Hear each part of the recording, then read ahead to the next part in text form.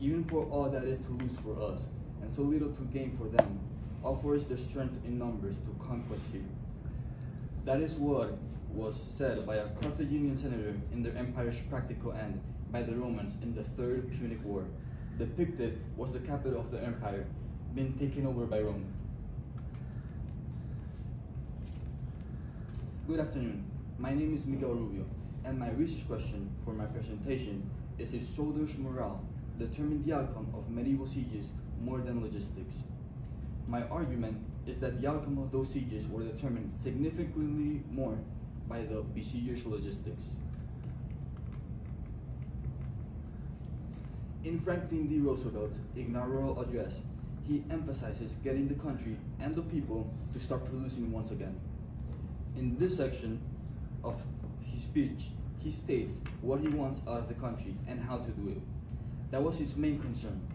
He knew the importance of having good logistics in your side and how vital it was. So much so, he dedicated his first speech as president to promote it. Here, Roland describes a more down-to-earth view of the effects of logistics in a siege. He shows an example of a non-well-supplied army and the limitations they had because of it, and a more desperate and harder situation. Things like this happen in a variety of ways, and for different particular reasons, such as non-up-to-date equipment and weapons, poor rations and supplies, slow supply lines, and more, each detrimental to the siege effort. There are reasons to believe morale could be more important, many highlighted in these experiences. In the story, Through the Tunnel, a small boy in deep waters that is about to drown finds his strength to will himself back to the surface by thinking of his mother. His mental prowess, or morale, was what kept him alive. One line in FDR's speech is iconic because of what it represents. The only thing we have to fear is fear itself. He is raising his country's spirits and shows the need of his leadership.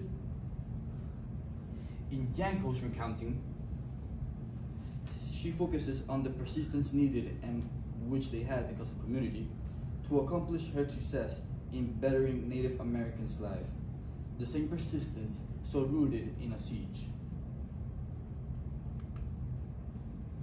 The prevailing thing with all of these stories and events is that it hardly reflects on a grand scale and on long-running things like sieges in medieval times. Whether it is one person or just one event, things like it aren't enough in a siege. Here, Lomo places the importance of morale in a high pedestal. He accounts for the importance of things like self-sacrifice and the enemy knowing the commitment for the victories in battles and sieges in medieval times.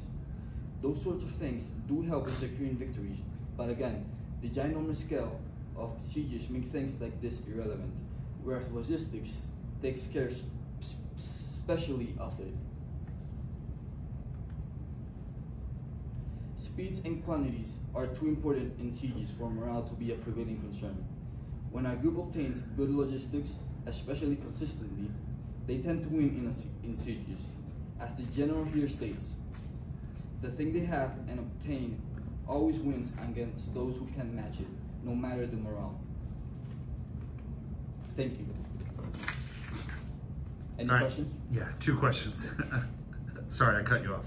2 questions. All right, first question. How valid and reliable were the sources that you used, and then how do you know they were?